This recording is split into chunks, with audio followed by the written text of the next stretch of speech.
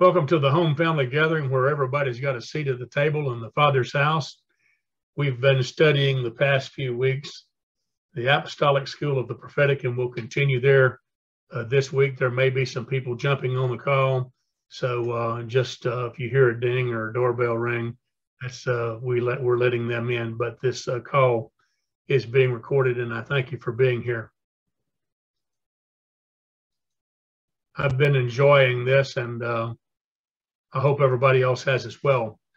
I'm going to start right here today. Being prophetic is not being ominous, scary, or theatrical. Most of the Ekklesia has not been exposed to the true apostolic, and those who have are leery and intimidated when someone shows up claiming to be a prophet, prophetess, or oracle. Can one be a prophetic person without prophesying? The short answer is yes. I've personally encountered people in both the Ekklesia and Marketplace that could be considered prophetic in the way they think and process data. Some of them were mildly eccentric and somewhat eclectic, but they were extremely talented individuals. I know a few creative designers. Listen to this. I know a few creative designers, talented authors, and gifted songwriters who fit this profile. Is it not prophetic when storytellers and narrators cause us to feel like we're a part of a story or book? There's a difference between a musician and a singer, but they work together to make music. Singer-songwriters have a way of sharing their heart and soul with us through songs. Minstrels and psalmists tap into the realm of the Spirit and sing the song of the sovereign. How about prophetic dancing and artistic expression? Selah. So I think that adequately answers the question, can one be a prophetic person without prophesying? Because prophesying usually involves saying something, seeing something, and saying something. Well, what about prophetic dancing and artistic expression, which some of the modern day ecclesia has tapped into, especially those among the charismatic and those among the apostolic church ministries that we've been associated with. Some of them have tapped into both prophetic dancing and artistic expression during their services. But this is what the scripture says. Do not be drunk with wine, for that is reckless living, but be filled with the Spirit. Speak to one another in what? Psalms, hymns, and spiritual songs, singing and making melody in your heart to the Lord. Give thanks always for all things to God the Father in the name of our Lord Jesus Christ. That's found in Ephesians 5, verses 18 through 19, and that was the modern English translation. Is there a difference between the spirit of prophecy and the gift of prophesying? That's a good question. The spirit of prophecy and the gift of prophesying are a part of the prophetic, but there are some differences when it comes to function and operation. Case in point, the spirit of prophecy is the testimony of Yeshua. So when you're sharing your testimony, you're actually operating in the spirit of prophecy. And sometimes it can be so anointed that it will penetrate through the darkness to touch someone's heart. And there's other times when your testimony is so powerful, people will be healed while listening to your testimony, especially if you're sharing the reality that you have been both healed and delivered. I've seen it happen. I know you have. In other words, when we testify to what Yahweh has done and is doing in our lives, we are prophesying.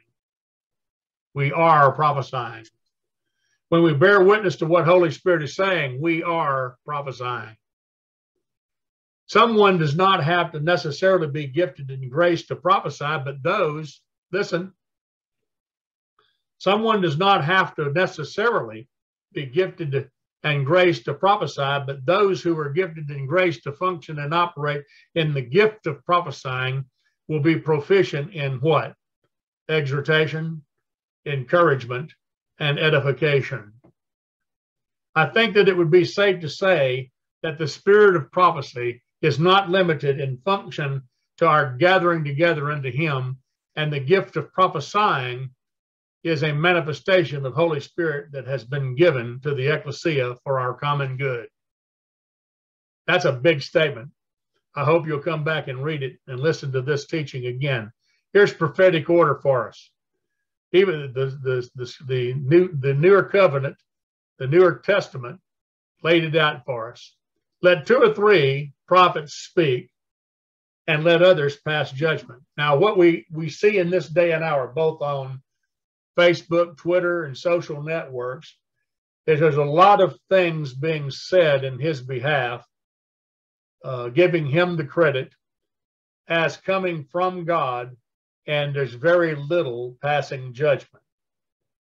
Like when someone prophesies, prognosticates, or tries to say something specific based on a day and time, and it doesn't come to pass, nobody's saying anything about it. They just give them a pass. Well, in the assembly and in the gathering, it was okay for 2 or 3 prophets to speak. How many assemblies or gatherings have you been to lately where 2 or 3 prophets spoke anywhere? Before, after, or during the service. It just doesn't happen in most liturgies, in most organized religions. Let 2 or 3 prophets speak and let others pass judgment. But if a revelation is made to another who is seated, the first one must keep silent. That doesn't mean that we have to, if two prophetic people stand up at the same time or say they have something that they believe they've heard from the Lord or seen, that the first one who stood up, it's not like coming to a stop sign and the person on your right gets to go first and you sit there until the person on your right goes first. That's not how it works.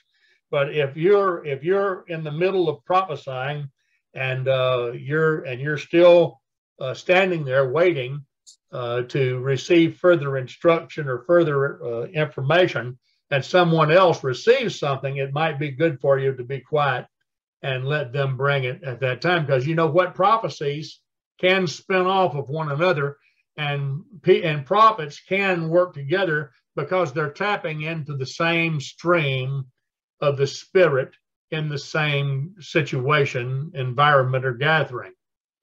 So it's okay for more than one person to prophesy. And if a revelation is made to another who has been standing by, it'd be all right for the first one to keep silent until that message is delivered. It's okay. But don't look at it as being some kind of a traffic signal or like, they beat me to the stop sign on the right, so I've got to let them go. That's the best way I know how to put it. Or in Texas, if somebody comes up behind you, you used to move over to the shoulder of the road and let them go by. That's not a written law. That was just a courtesy. In other words, when you're playing on a golf course and someone's playing faster than you, it's a common courtesy to let them play through, but you don't have to. Okay? You don't have to. It's just an unwritten rule of etiquette on the golf course that if somebody's really playing through fast and you're taking your time to get to the green, it's okay to let them play through. For you can all prophesy one by one, so that all may learn and all may be exhorted. And the spirits of the prophets are subject to the prophets. What I'd like to say about this is, everything that you're seeing and hearing needs to be monitored by your own spirit, because it might not necessarily fit the situation, the gathering, the assembly, the event, whatever. It might not fit there, and it might be something that needs to be incubated and developed. And if it is a true word of prophecy, whenever you get the go to release it, it will be time for it to be released. For God is not a God of confusion, but of peace, as in all the churches of the saints. Okay?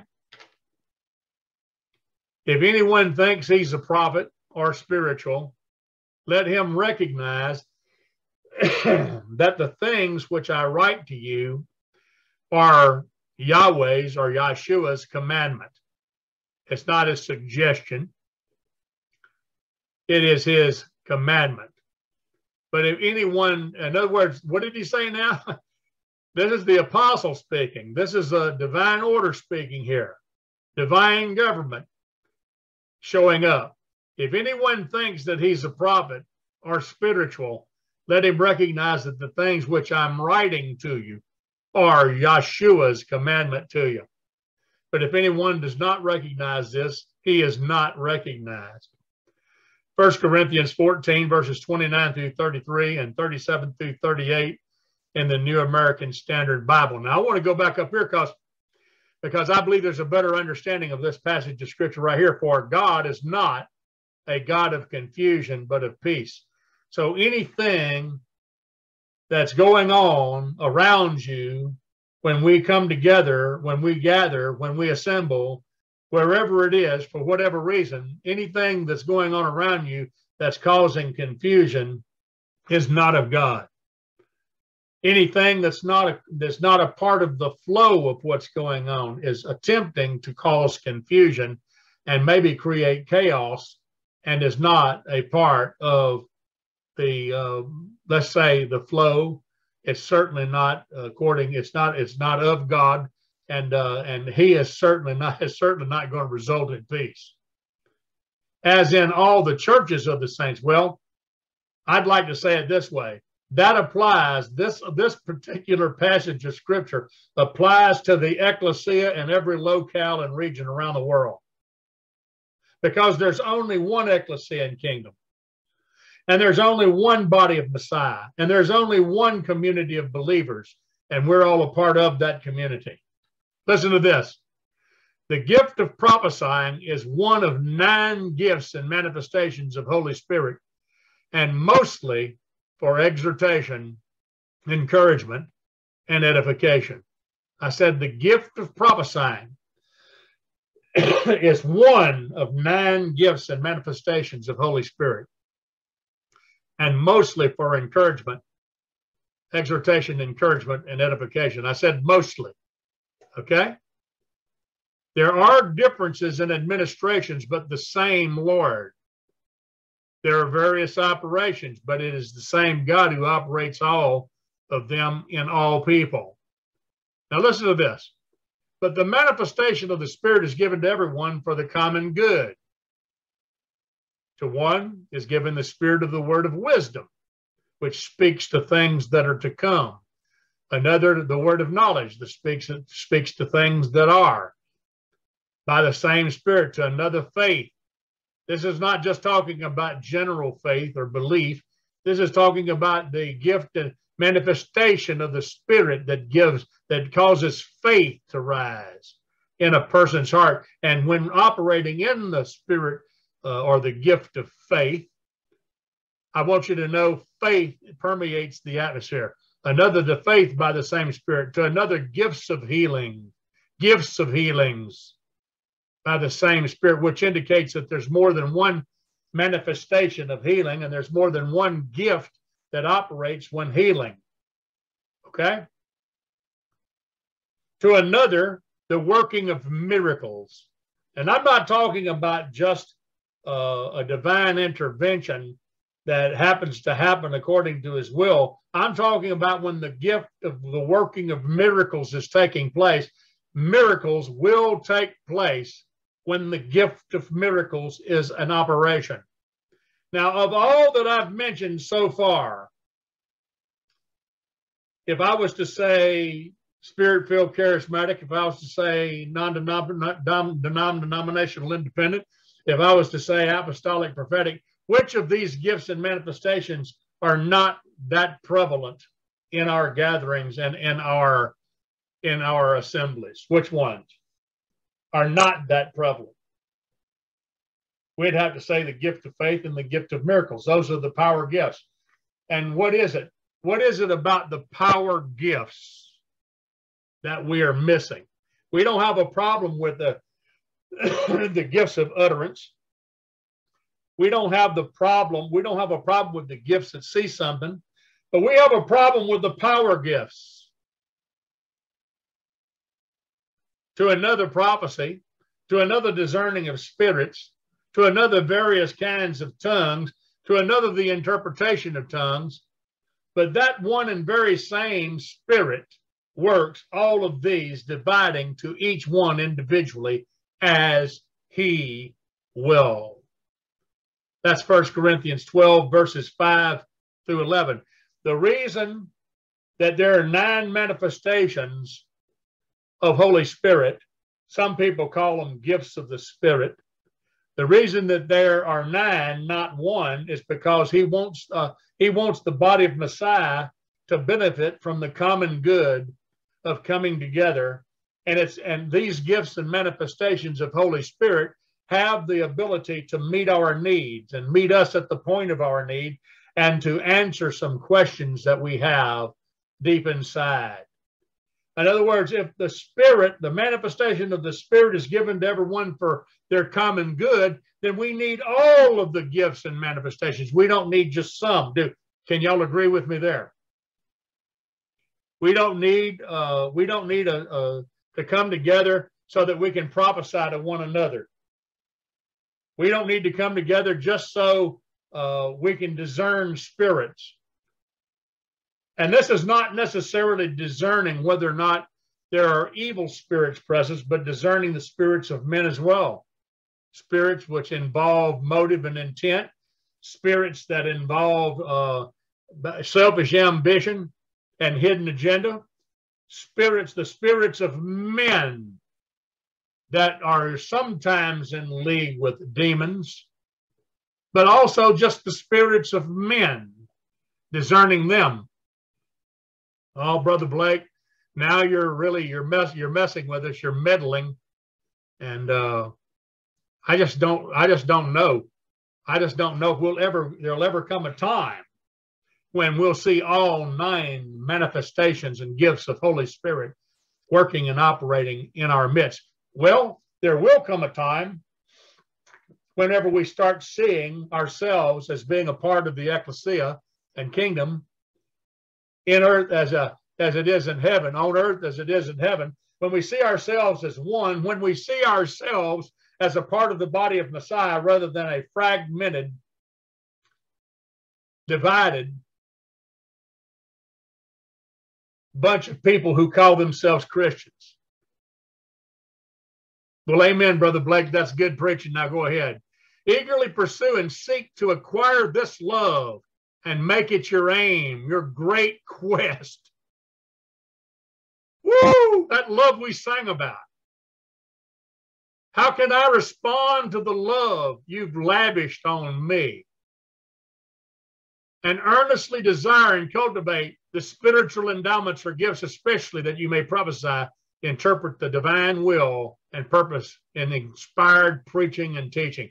Wouldn't it be wonderful if every time we gather together and assemble, whether it be virtually, whether it be streaming, whether it be in person, face to face, across the table from one another or a large group, wouldn't it be wonderful to hear prophecy interpreting the divine will and purpose through an inspired preaching and teaching, of what some people call anointed? I once said that if I never preach another powerless message, it won't be too soon. I've also been told that we can tell when Yeshua is speaking by his Spirit out of you. And I can also tell you when he's not. For one who speaks in an unknown tongue speaks not unto men, but to God. But listen, for no one understands or catches his meaning, because in Holy Spirit, he utters secret truths and hidden things not obvious to the understanding. Now, some people have taken this passage of Scripture and made speaking in tongues a, let's just say, taboo. Some people have taken this passage of scripture, instead of reading it the way it really is supposed to read, and they put their understanding on it, and they put their twist on it, and what makes their soul comfortable with it, and they've gotten in their flesh, and they've blasphemed Holy Spirit, or come very close to it, because they have said that speaking in tongues is of the devil. They've said that you may speak in tongues, but I may not. But the truth is that when we speak in tongues, we're speaking to our Father. It's a direct red phone hot line of communication from spirit to spirit that nobody in their flesh and soul is going to understand, because by the Spirit, we're uttering secret truths and hidden things that are not obvious to the understanding of man. But what about this? What about while we're speaking in tongues, all of a sudden, those secret truths and hidden things become obvious to our understanding, and we deliver that message through inspired preaching and teaching? What if, while we're speaking in tongues, someone else hears the word of the Spirit for their lie that, let's say, to that point didn't believe? What if? But on the other hand, that the one who prophesies, who interprets the divine will and purpose in inspired preaching and teaching, speaks to men for their upbuilding and constructive spiritual progress and encouragement and consolation. That's found in 1 Corinthians 14, 1 through 3 in the Amplified Classic Bible. Now, let me say this. There's a whole lot of so-called anointed, of so-called inspired preaching and teaching going on that a lot of people don't understand.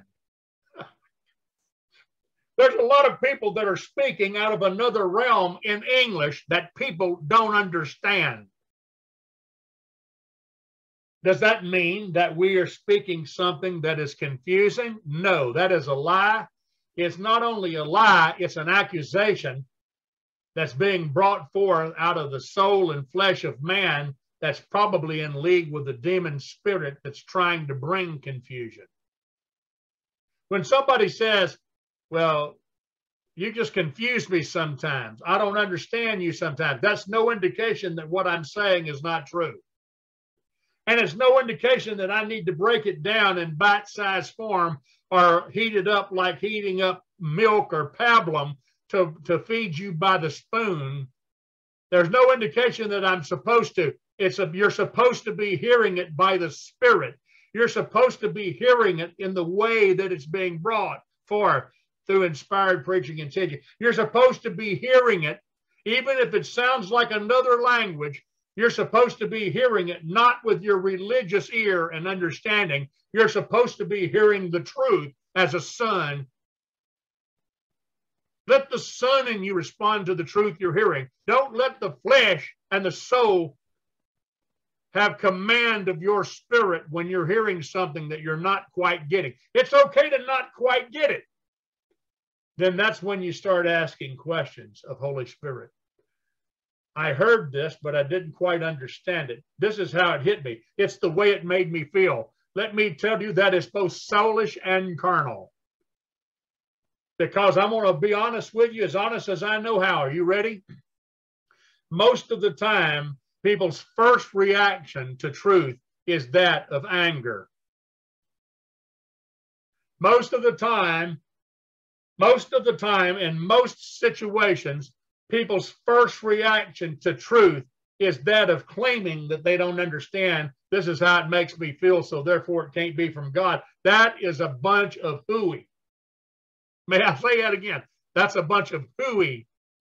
Say hooey. Is there a difference between the gift of prophesying and the office of a prophet? And the answer to that, I'm going to answer the next time we come together. That's all I'm going to share with you today. But let me go ahead and say this. Wouldn't it be wonderful if we would go ahead and develop our hearts to be able to hear the word of the Spirit whenever it's coming forth, even if it's corrective, even if it's a mild rebuke. Instead of saying, I just don't like how that makes me feel. I don't really want to understand that. Wouldn't it be wonderful if the Son in us would submit to authority, the authority of Yahweh's word, to the place that we were never offended again? And that, my friend, is what's going to happen whenever we grow up into Him together. We will not be so easily offended, because love is not offended.